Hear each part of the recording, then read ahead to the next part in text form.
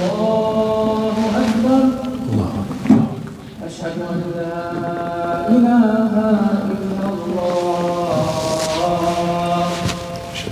أشهد أن لا إله إلا الله.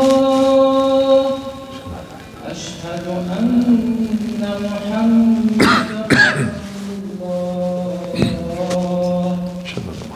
أشهد أن محمدا رسول الله. حي على الصلاة. حي على الصلاة. حي على الفلاح. حي على الفلاح. الله أكبر الله أكبر. لا إله إلا الله. لا إله إلا الله.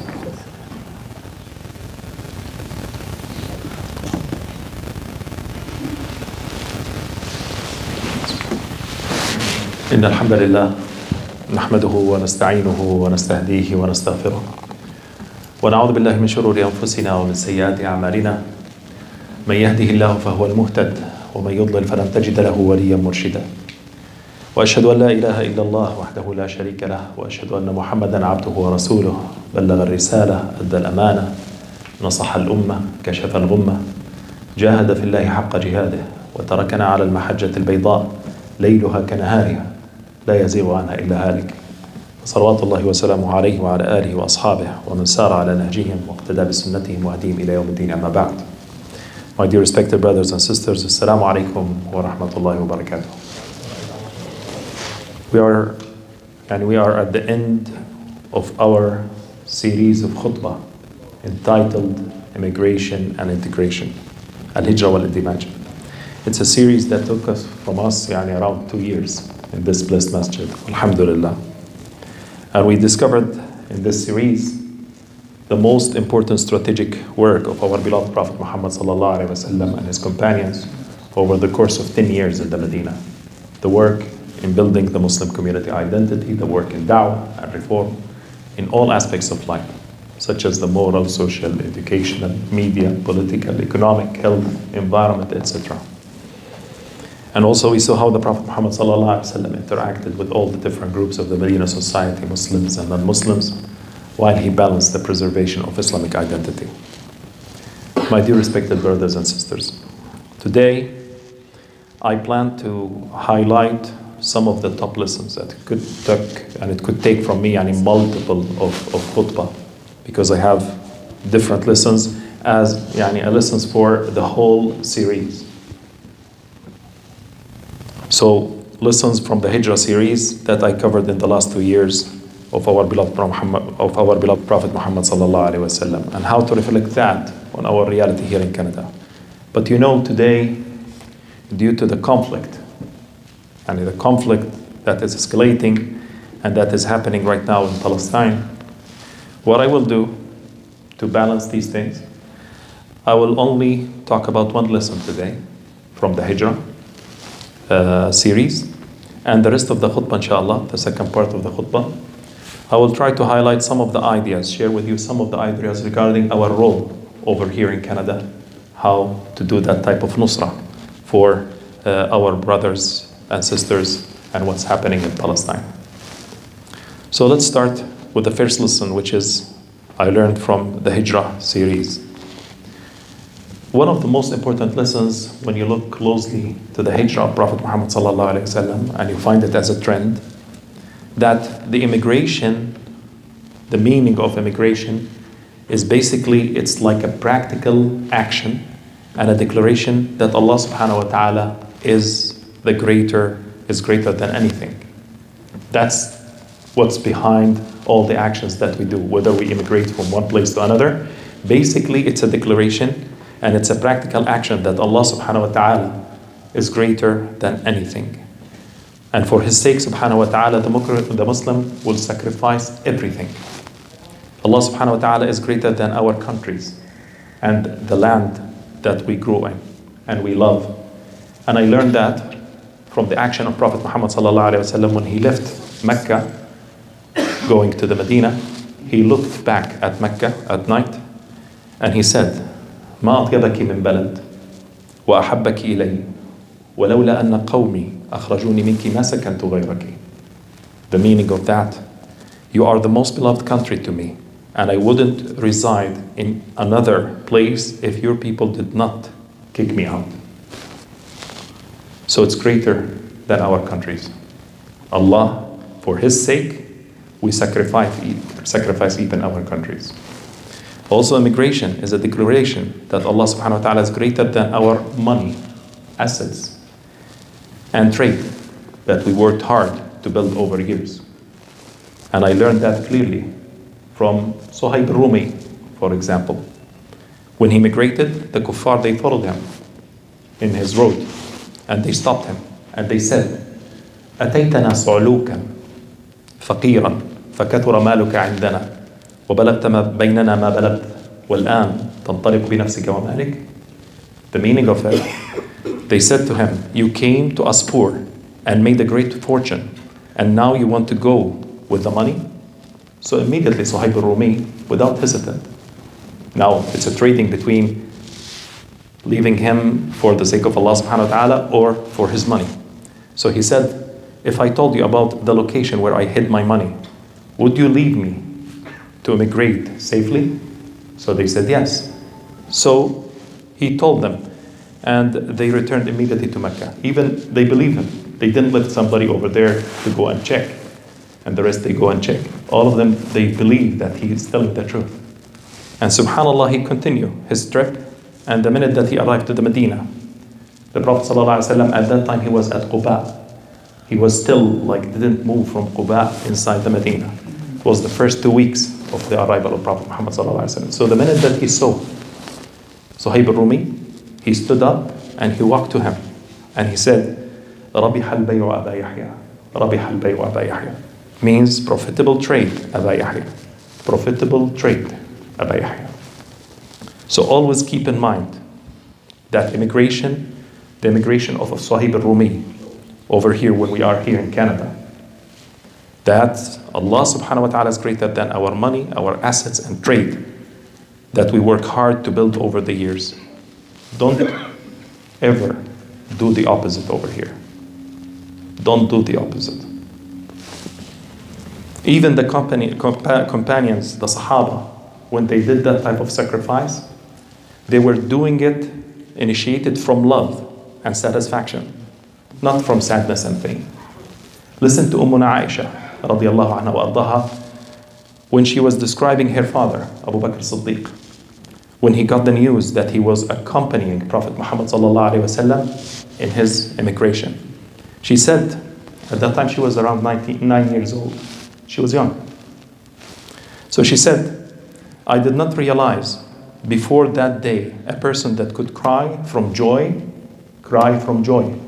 until I saw my father Abu Bakr crying. Was Abu Bakr crying from joy or for joy because he's going to a journey of death? Or because he's going to leave his wealth and trade and rich status behind his back in Mecca? Or because his status will change from a wealthy, respected man in his people in Mecca to a wanted man within few minutes when he take the decision to go with the Prophet Muhammad sallallahu alaihi wasallam. Within minutes it will change that status to become a dead or alive for 100 camel price. Within minutes. Abu Bakr's cry of joy was based on love and satisfaction, not sadness and pain. He cries because he got the chance to sacrifice all that to Allah subhanahu wa ta'ala. And he was willing to do that again and again and again. And this is where the hadith, إنما الأعمال بالنيات وإنما لكل امرئ ما نوى فمن كانت هجرته إلى الله ورسوله فهجرته إلى الله ورسوله. This hadith came in these type of immigrations, in these concepts of immigration, where you sacrifice everything for the sake of Allah subhanahu wa ta'ala. And that's the core meaning of the immigration. Immigration in Islam is not just deserting one place to another. It's not moving object from one place to another. No. It's more deeper than that. The reason behind your movement, the reasons behind your sacrifice. It is mainly deserting anything haram for the sake of Allah subhanahu wa ta'ala, for His pleasure. Listen to Abdullah ibn Habshi when he asked the Prophet sallallahu alaihi wasallam about the best hijrah. Which hijrah, which immigration is the best, O Prophet Muhammad? So he said, who desert what Allah forbids on him, يعني من هجر ما حرم الله عليه. That's the best type of hijrah. So in this concept, in that concept that I described right now, you will see that the hijrah is wajibah on all of us. And it's actually a practice that you do it every day, in every decision that you take. It's in every hour and even in every second. You take the decision of hijrah, where you desert everything that angers Allah subhanahu wa ta'ala and His messenger. You desert the company of the bad friends for the sake of Allah subhanahu wa ta'ala. This is a type of immigration.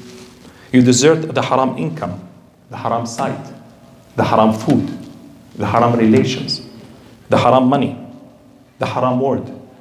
All these are different forms of immigration that you are doing it in a daily basis. Even the hijrah, the immigration, goes further than that, by deserting our comfort zone to the da'wah work, deserting something halal just for the pleasure of Allah subhanahu wa ta'ala, such as deserting your sleep for qiyam al-layl. I'm not talking about deserting your sleep not to go to the Fajr prayer. Fajr is wajib. But I'm talking even about sunnah, making qiyam al-layl. You are deserting your comfort, your sleep, to do the qiyam. Also the joy of food, to do the siyam, al-sunnah, not the fard. All these are form of daily immigration to Allah subhanahu wa ta'ala that we need to activate in our lives. That was the first lesson that I learned from the hijrah, which is an important lesson. But also, inshallah, in the coming few khutbah, we will talk about other deeper lessons also. And inshallah, I will share it with you next month. أسأل الله عز وجل أن يفقهنا في ديننا وأن يجعلنا ممن يحيون سنة نبينا صلى الله عليه وسلم في جميع قلوب المسلمين على طاعته ونصرة دينه وممن مرجعهم في كل أمورهم كتاب الله وسنة رسوله إنه ولي ذلك والقادر عليه. قولوا قولي هذا واستغفر الله لي ولكم فاستغفروه فيفوز المستغفرين.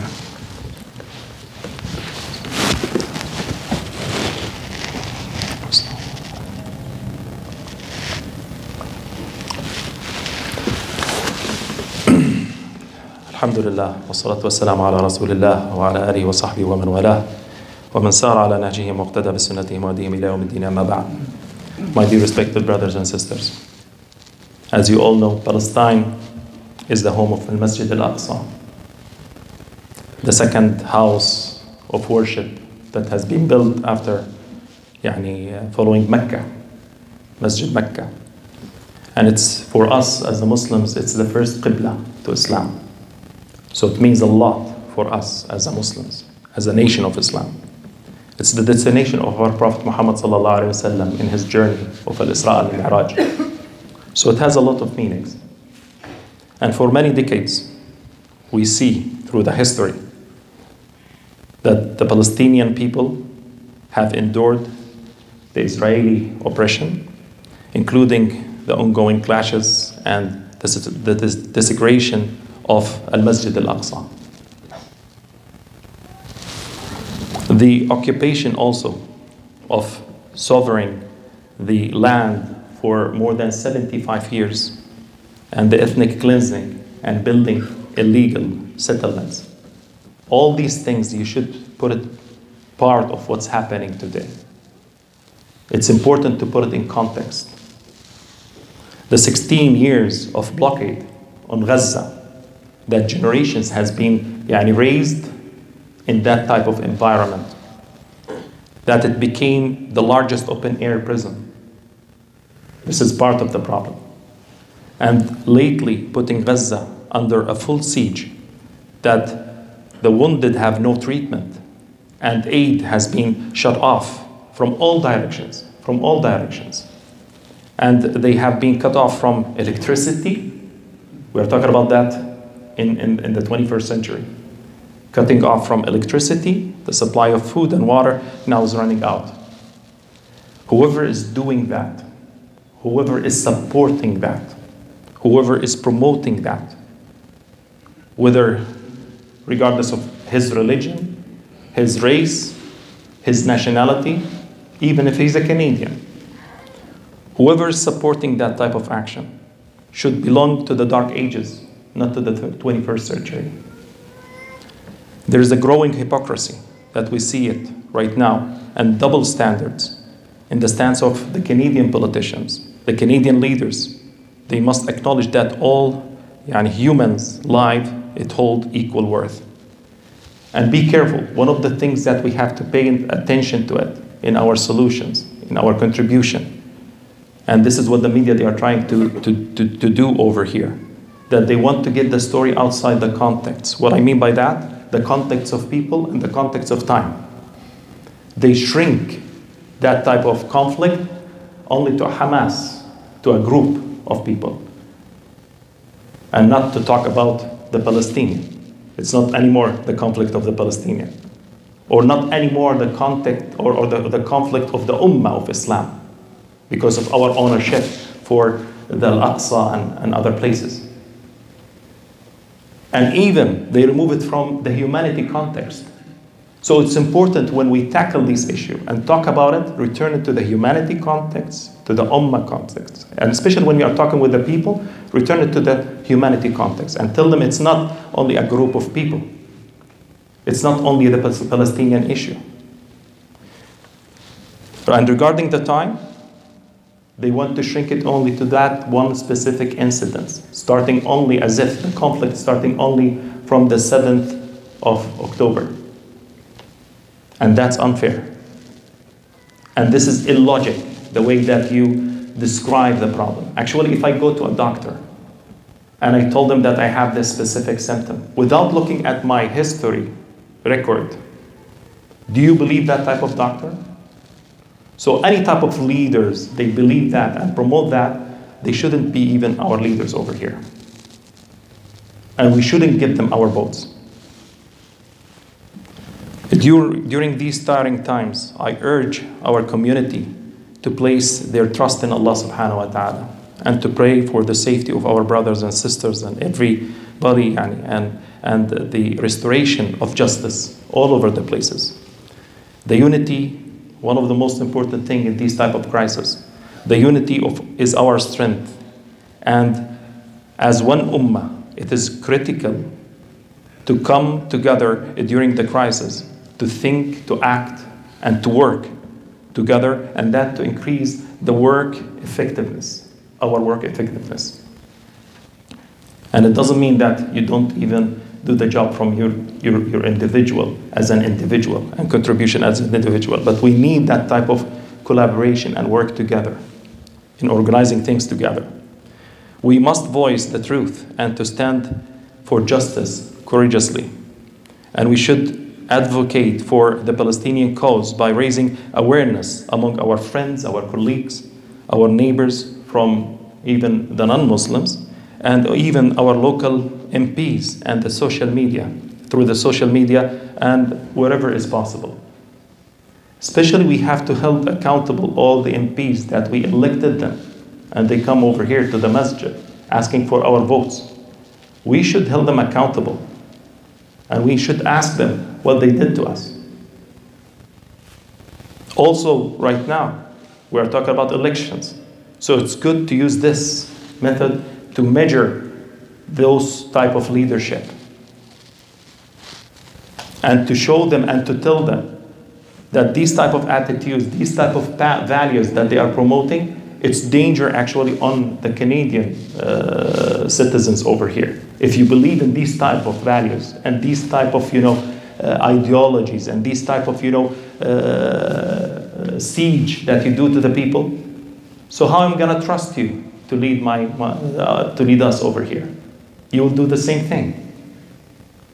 So they should have this clear message from us. and they should know that it will affect their nomination and their leadership.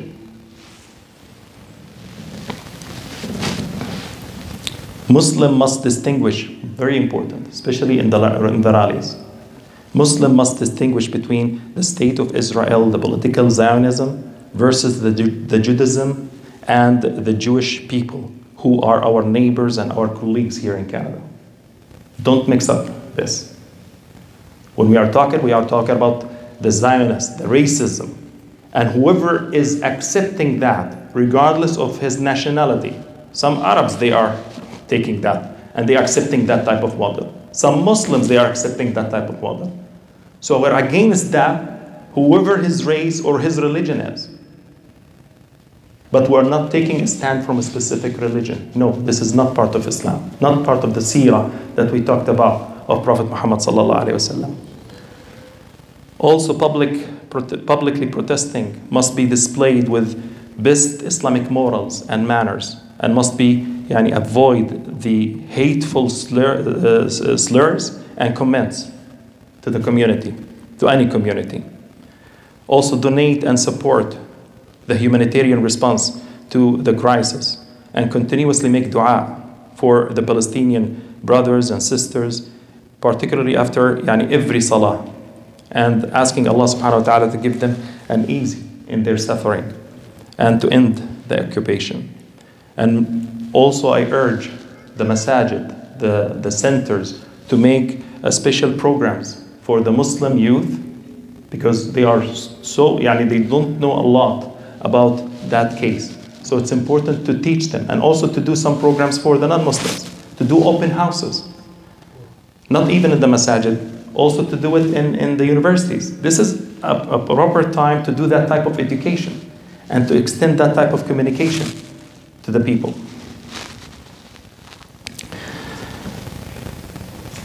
إن الله وملائكته يصلون على النبي يا أيها الذين آمنوا صلوا عليه وسلموا تسليما اللهم صل وسلم وبارك على نبينا محمد وعلى آله وأصحابه وسلم تسليما كثيرا اللهم اجعل اجتماعنا هذا اجتماعا مرحوما واجعل تفرقنا من بعده تفرقا معصوما ولا تجعل فينا ولا من بيننا شقيا ولا محروما اللهم هب لنا من أزواجنا وذرياتنا قرة أعين واجعلنا للمتقين إماما اللهم اعتق رقابنا ورقاب آبائنا وأمهاتنا من النار وأزواجنا وذرياتنا وجميع المسلمين اللهم انصر الإسلام والمسلمين اللهم أعلي بحقك كلمة الحق والدين اللهم من أراد بالإسلام والمسلمين خيرا فوفقه لكل خير ومن أراد بالإسلام والمسلمين شرا فخذه أخذ عزيز مقتدر فإنهم لا يعجزوك اللهم أعن إخواننا في فلسطين وثبت أقدامهم وسدد رميهم واغفر ذنبهم وارحم شهداءهم وأعنا يا ربي على أن نكون نصرة لهذا الدين ونصرة لهذه القضية يا رب العالمين ونصرة لقضية كل مظلوم في كل أصقاع الأرض اللهم إنا نسألك من الخير كله عاجله وآجله ما علمنا منه وما لم نعلم ونعوذ بك من الشر كله عاجله وآجله ما علمنا منه وما لم نعلم اللهم إنا نسألك من خير ما سألك منه نبيك وحبيبك محمد صلى الله عليه وسلم ونعوذ بك من شر ما استعاذك منه نبيك وحبيبك محمد صلى الله عليه وسلم إن الله يأمر بالعدل والإحسان وإيتاء ذي القربى وينهى عن الفحشاء والمنكر والبغي يعظكم لعلكم تذكرون فاذكروا الله العظيم يذكركم واشكروه على نعمه يزدكم ولذكر الله أكبر والله يعلم ما تصنعون وأقم الصلاة